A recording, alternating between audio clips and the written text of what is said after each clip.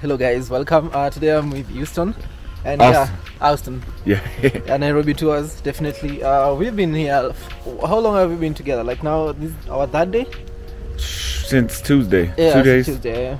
And now we're in Gong Road Forest Sanctuary, and now we're just here coming to just even take a part and look at it, because you know, when the founders in the 1900s, you know, started these, it was a bit like, you know, conserving the areas that have been taken in Nairobi, but now, you know, somehow they started grabbing it, and it was a hard hustle between, you know, the people who want to conserve the forest and the other people, you know, who are like taking up the spaces. So people like Wangari Maathai like had an impact, you know, even like, you know, securing the places, and now people are starting to, you know, reclaim the forest back and plant a lot of trees as well.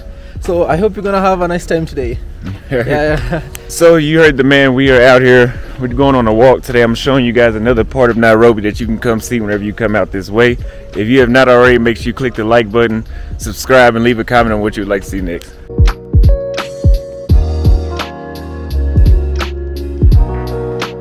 All right, let's go. Now we're starting the tour. And yeah, let's enjoy. It's gonna be my cardio for today. Yeah. Which way you wanna go? Same way you go.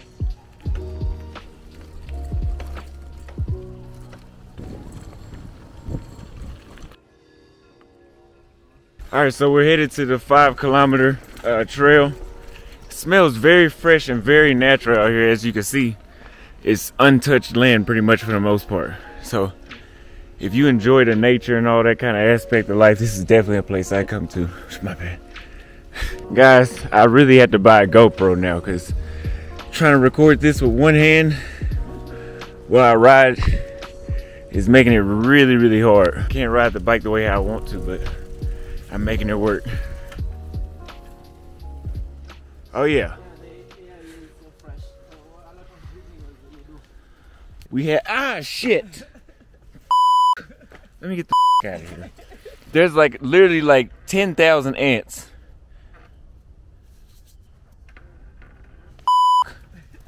All right, let me get out of here. I don't have time to get ate up. Literally, it's so many ants. I put my foot on the ground and 4 got on my shoe instantly.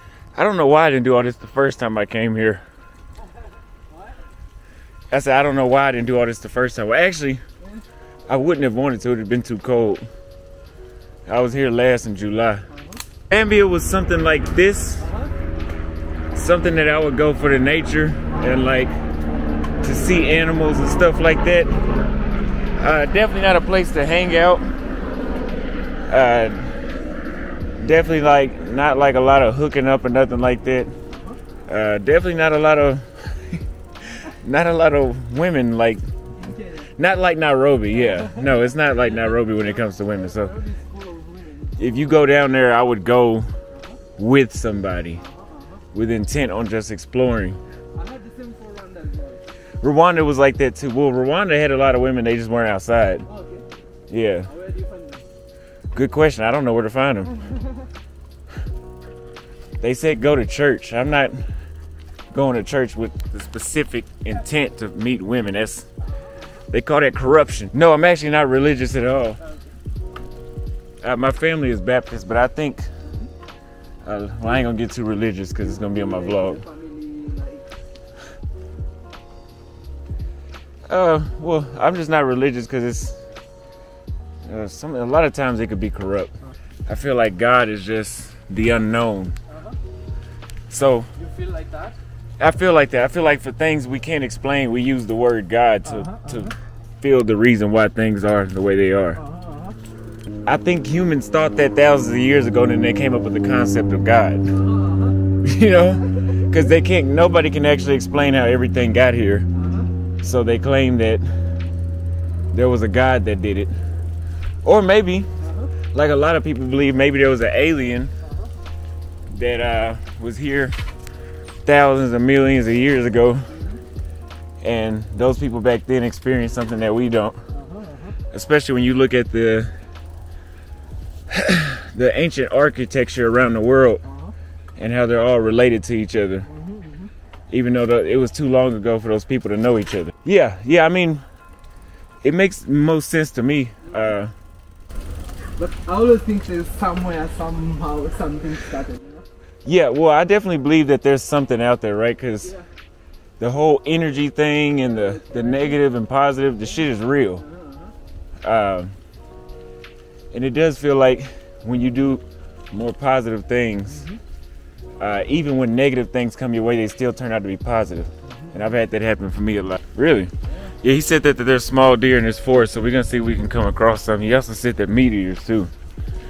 But you can see there's a lot of moss and algae.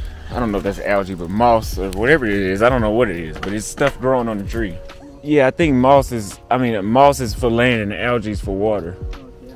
Yeah. I tried that old sea moss thing. Honestly, I think it's bullshit. I tried it, and there's like this older guy I knew. I used to cut his hair, and he's like, man, I could feel my blood veins dilating.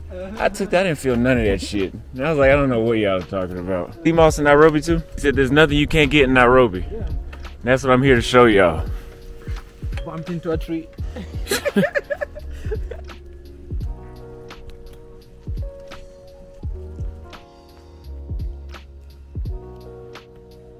This is a very inexpensive way to enjoy Nairobi. The bikes were only about $7 to rent one bike. So I guess if you're gonna go on a bike date, it'd only be like $14. And it's a short distance from where I stay at. It was probably like 20 minutes from where I stay at. So it's still in the city.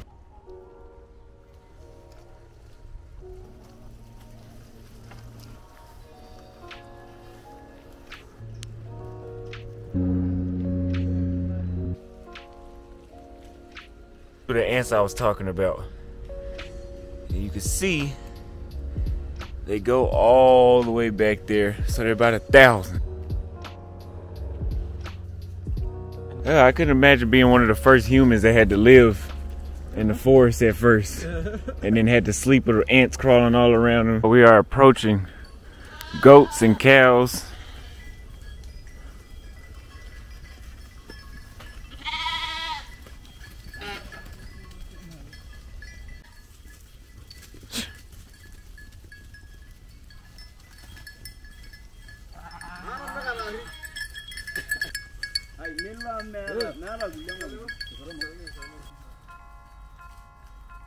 But here it has like a strong mint smell to it. Yeah.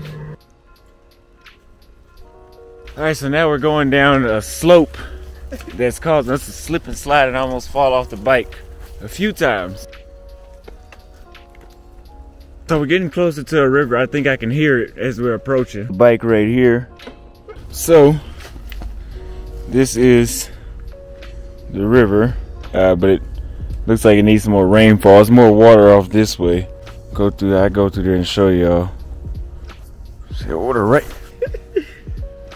We'll go for someone to wipe it for you. Yeah. On the road. At least it didn't get on my socks, because that would have made it uncomfortable. That's how much I care about getting content for y'all. I damn near fell in the quick mud. Not quicksand, quick mud. But you guys, we made it towards the end of the trail. It was very relaxing, very good exercise, very good cardio.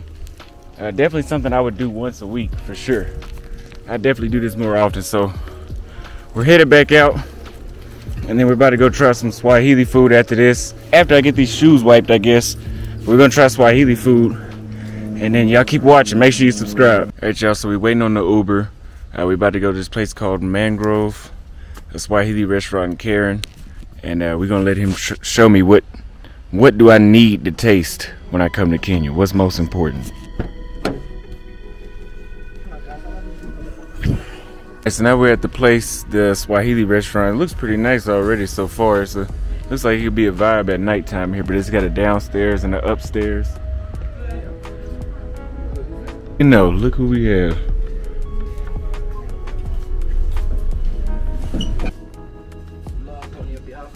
Upstairs might be better.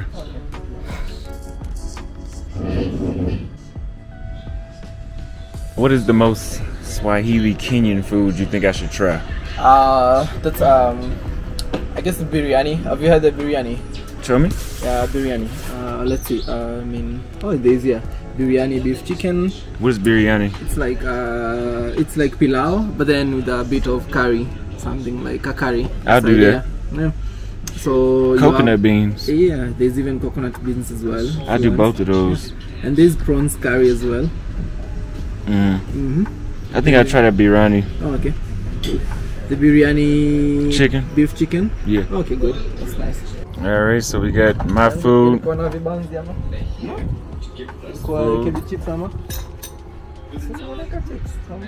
gonna order one more coffee till let's try it. So I know when I was in Tanzania and I was eating with Elvis, he showed me how to eat, that they eat this really with their hands. Yeah. I don't think I'll be doing that today. But even though I wash my hands, but I know that you mix all this up together. And the sauce, I don't like that sauce, so I won't do that. But you even get a banana. They brought a banana, and it adds like a very sweet taste to the rest of the food. So this rice has that cinnamon taste to it too. And the chicken has like a tomato taste to it as well.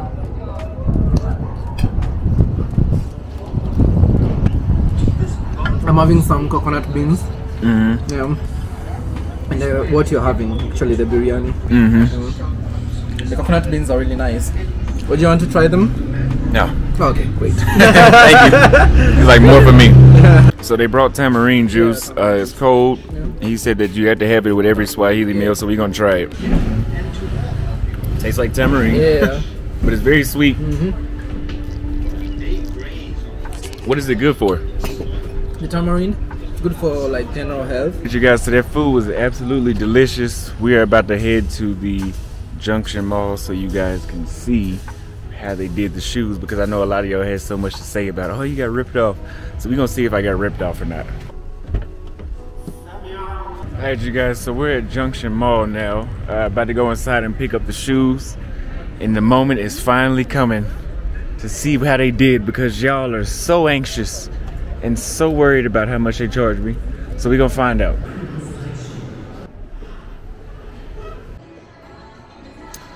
Well, I think that they did better than y'all claim. Okay. Alright, so they exceeded my expectations.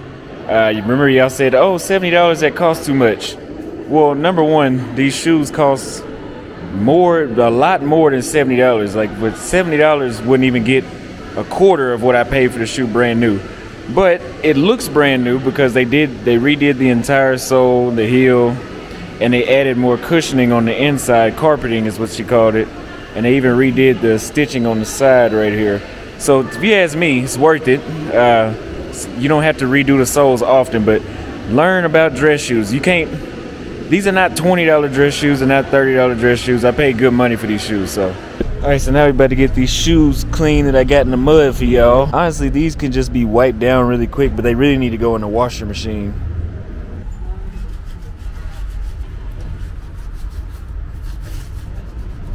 All right, y'all, so I got the shoes clean for about $150. I'm gonna put on the screen how much it is. That's about $1. Brand new, right out of the box.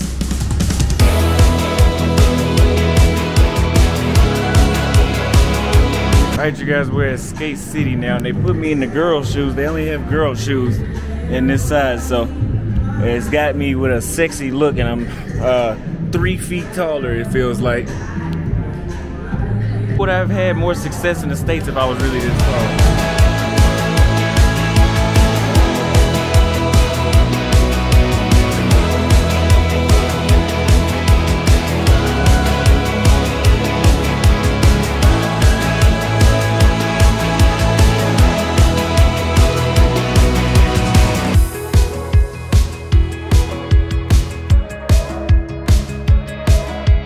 All right, I'm getting a little better at it. She told me to bend my knees.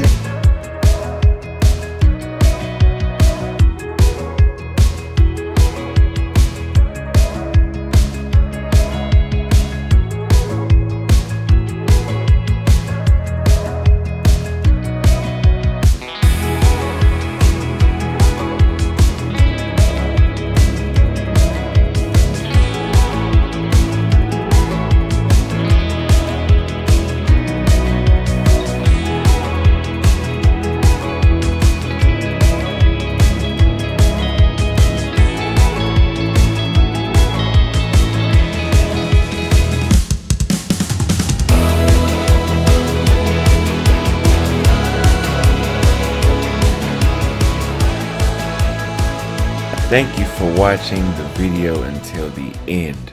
I truly appreciate it. I hope you enjoyed that song at the end. I think that song was a vibe. But yeah, it was very fun going to eat the Swahili food, going on the bike ride, and doing this roller skating afterwards. And guys, there's a lot of girls that work at that roller skating place. Make sure you go there. It's called Skate City whenever you get here. Also, today I have a couple dates lined up. Oh shit, I didn't mean to say that. Also, I have some things lined up. I'll give some of my subscribers a bone so you guys can see some more women. Because in Nairobi, there's so many women, it's easier to get women in the videos here than it is in the other places. So make sure you subscribe so you can see that, get a video a like, leave a comment on what you thought, what you'd like to see next. Also, subscribe to the members only if you would like to know how I was extorted recently. Thanks for watching.